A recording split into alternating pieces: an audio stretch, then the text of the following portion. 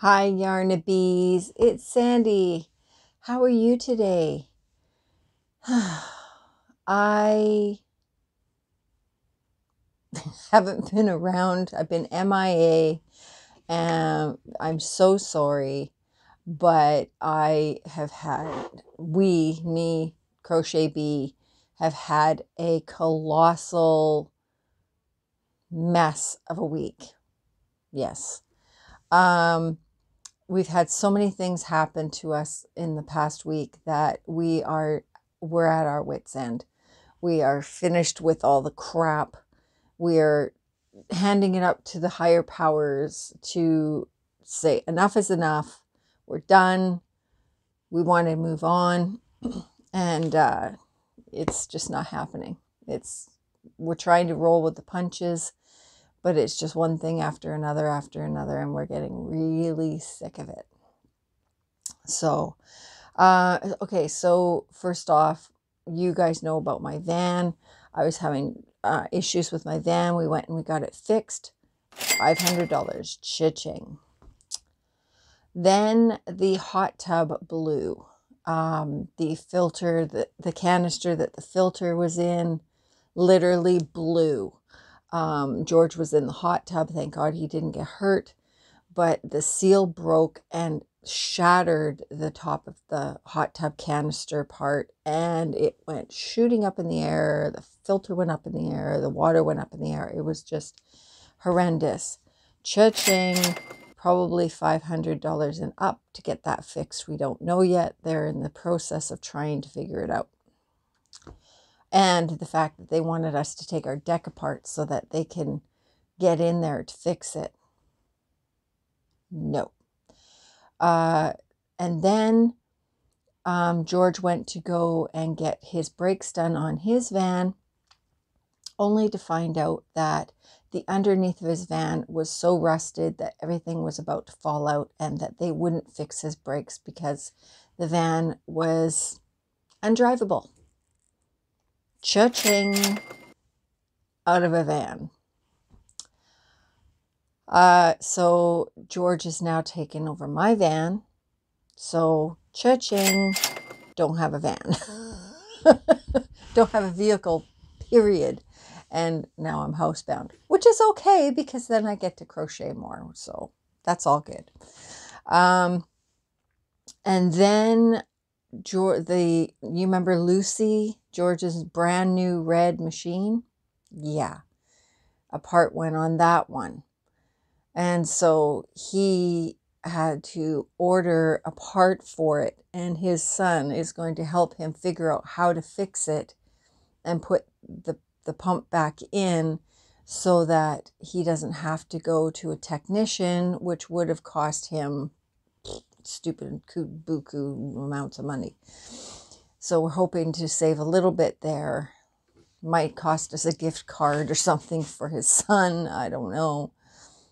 And then what else happened? Something else happened. I can't remember.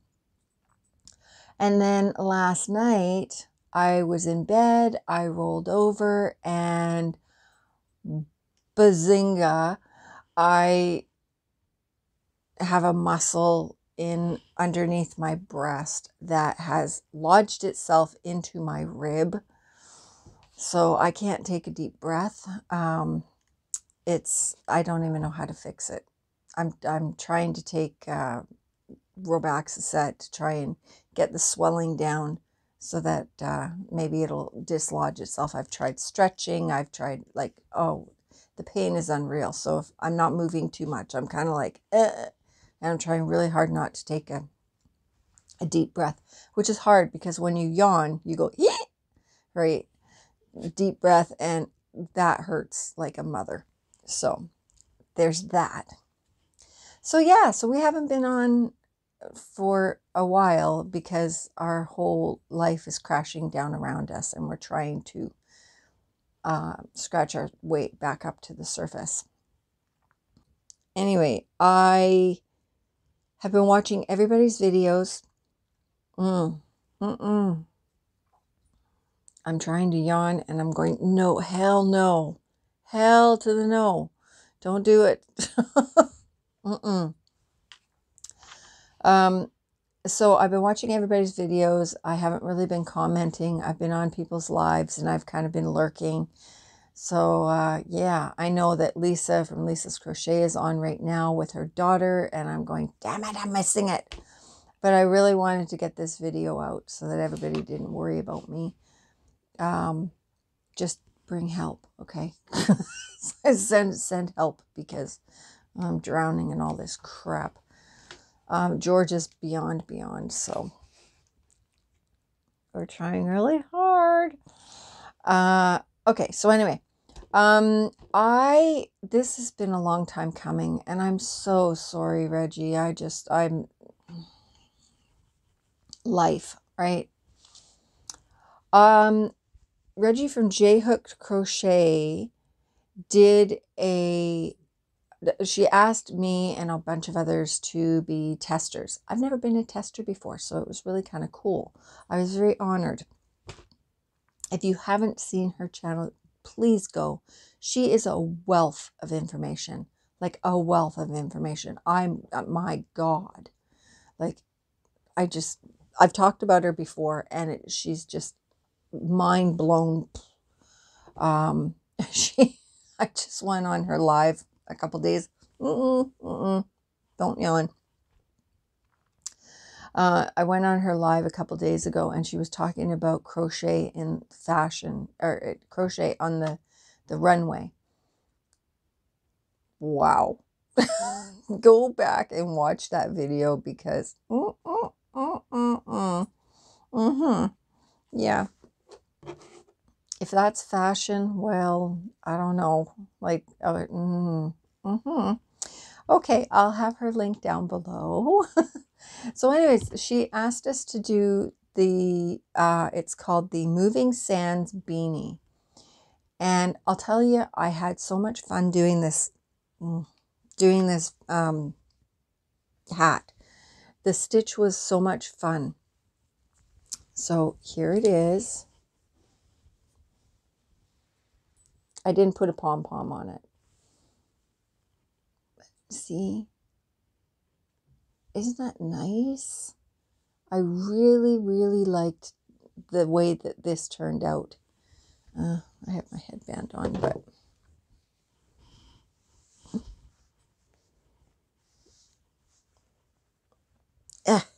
there we go. Isn't that cute? I really liked it. I mean, you can do it as slouchy as you want, or you can do it more of a beanie style. But I really like this pattern. It's on her Etsy page now. I'll leave that link down below. And also, if you put in the code GET15, you will get 15% off of anything in her Etsy store. Yay! So yeah, the yarn that I used for this was Heartland. This is the new Heartland. And of course I didn't bring my glasses in. It's 100% acrylic, 251 yards, 230 meters. It's a medium, medium 4. And the color is King's Canyon. Isn't that beautiful? I just love this yarn. So yeah, go and get the pattern for this beanie. You will not regret it. It is so much fun. I hate doing this kind of a border. I hate it with a passion, but I did it because, well, she asked me to. But it actually wasn't that bad. Like, I actually found it really easy. See, another thing that happened. My nail fell off. But this border is definitely meant for this beanie. I tried doing a front post, back post with it. Didn't work very well. So, so definitely go try out this pattern. And with 15% off, like, hello, thank you. Another thing is I put an order in with Kitchener Yarn Company. Not for yarn, believe it or not. Oh, I got fibers. I was getting a cookie cutter, and they're balls of yarn. I thought that was brilliant. I couldn't wait to get it. I ordered it like a month ago, and I haven't received it. So I sent them an email just this morning to find out what is going on. But I totally forgot I ordered it, right? And this morning I got a letter or envelope, and it had this in it. Oh, maybe I'll take it out. And I'm so confused. It's a wood tag, and it says temperature blanket 2021. I don't do temperature blankets. I don't know what this is for. Yeah. Did anybody else receive these in the mail? If you know what this is about, please let me know, because I am really kerfuffled. I have no idea. Yeah, I don't know. I don't know. I'm really confused. Really confused. Also, I got a card from my friend Rosalie from Yarn It Out. And the card says, good friends provide each other with comfort, support, and feelings of well-being. So do good bras, but they never give the excellent advice that you do. Ow. Oh, God. I can't wear a bra right now. That's why I've got this big thing on. So thanks, Rosalie. Today was a good day to get this card. I'm feeling pretty bummed out. So, okay, another thing that I got in the mail that I ordered was these. I'm so happy.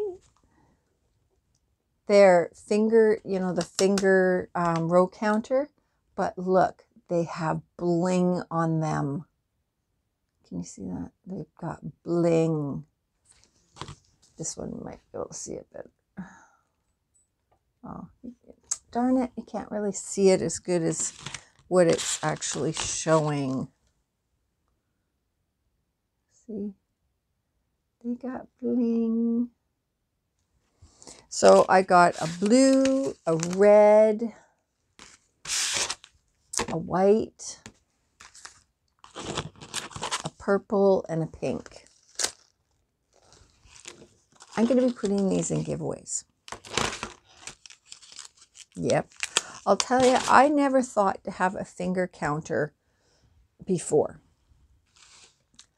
And I got one in, I think it was a Hobie order that I received. I got one as a gift. And I've been using, don't yawn. I've been using it ever since I got it. Oh, sorry, George is on the phone. I've been using it ever since, especially with making the Mr. Persilots where you have to go in the round. It has helped tremendously. So that's why when I saw these, I was like, oh yes, girl, there's bling on them. You put bling on it. Put bling on your finger. So yeah, so I'm going to be doing mini giveaways. So yeah, so there's that. So actually, maybe I'll do one now. What should we, yeah, okay. Put down in the comments below, bling, all capital letters, bling. And you will be entered to win one of these, okay, for this week. All right.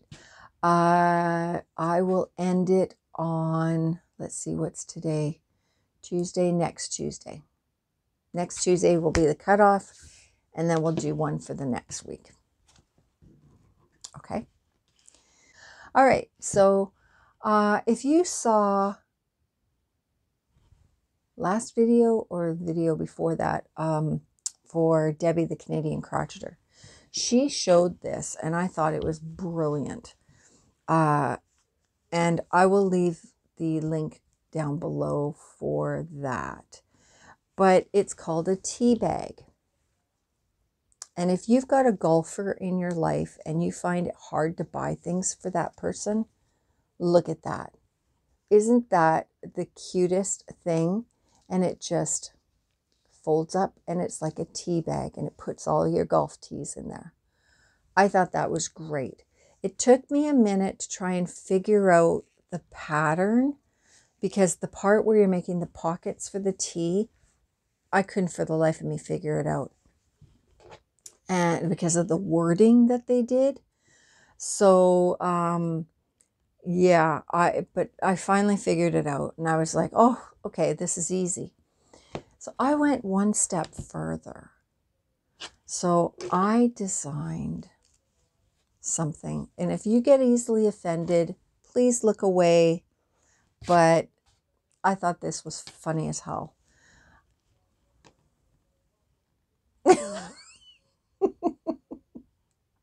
Yes, it is what you think it is. And there's golf balls in here. And yes, they move. I have it on a swivel hook.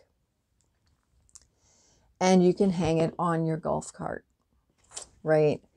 So I figure you can hang both of these on your golf cart as a little set. And thank you to my sister Sandy at Left is Right Crochet. I actually made these in flesh colors, but she's, and I said, I looked for blue golf balls because I thought, that would be quite funny. She says, why don't you just do them in blue? Oh, brilliant. Like, why didn't I think of that? So, yes. So now we have the blue golf ball sack. Yeah.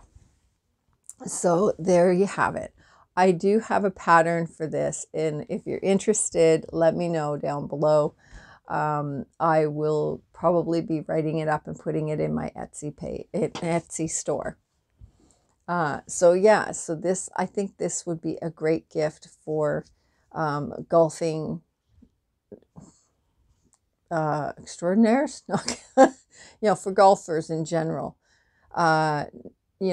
His and hers kind of thing and whatever. So yeah, so that's what I did. Yeah, that's the cheeky side of me coming out. Oh, so okay, now that I've thoroughly offended probably half of my subscribers, DOY Creations has put a call out to do a cardigan challenge. I think it's called the hashtag cardigan challenge. And I went, me, I'll do it. So this is my entry. Oh, okay. So I have never put buttons on my cardigan before, but I decided to do it this time. So what I did was,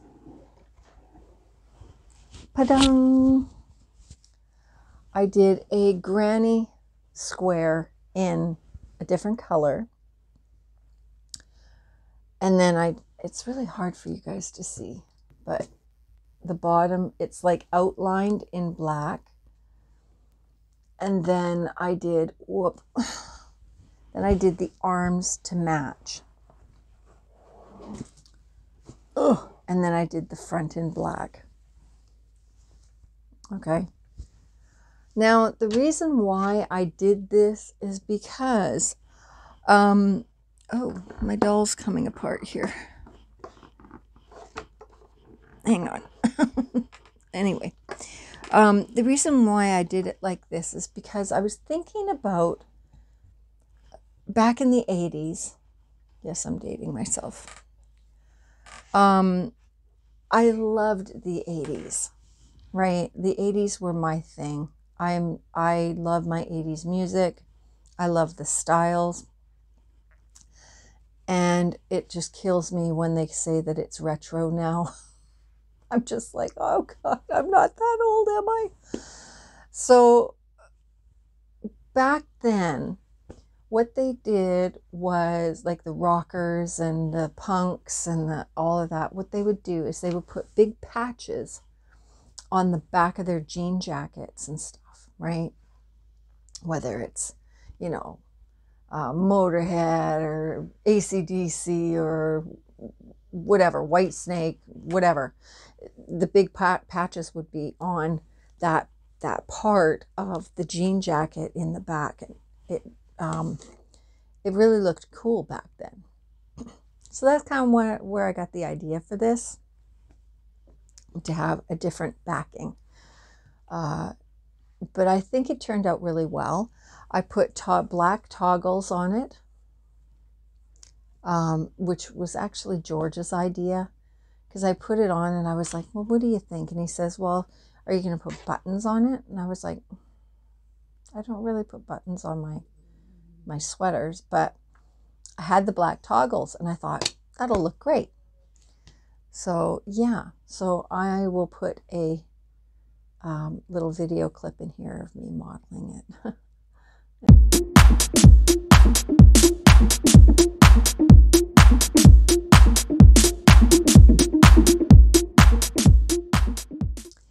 So yeah, so that is my entry for DIY creations hashtag cardigan challenge. Hope I did good. So I'm actually in the process of making another one in a different color. The color I used on this, oh, where is it? Hold on. Okay, because I bought so much of it, and I'm doing the Scorched Earth Challenge, I'm using Premier Serenity Chunky. You can't get this at Premier anymore. I don't think. I'm not sure. This was like a sale thing, so I got a lot of it. The color is Stormy. And I thought, okay, well, I got to use up a lot of that yarn. So I did. Ow, oh, oh. I mean, I didn't use up as much as I thought I was going to, darn it. Because originally I was going to do the whole sweater in this color, but I wanted something different, something I'd never done before.